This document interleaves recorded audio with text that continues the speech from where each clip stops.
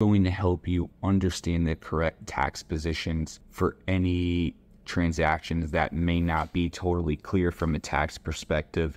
They're going to also help you take the correct steps in addressing potential red flags with any of your transactions where you may be missing data or cost basis information. And most importantly, the regulatory landscape and the overall tax implications to transacting in digital assets is rapidly evolving. We've already seen increased focus from regulators, and this is just increasing as we move forward. So as we start to see more and more tax law changes at the federal and state level related to digital assets, it's imperative that you work with a CPA that's on top of these changes so they can make you aware of these changes. So when you're out there transacting on chain, you understand the full tax implications to any transaction that you make. So are you looking to get an accounting system and tax system in order to make sure that you're in shape for a digital asset tax audit? Or are you currently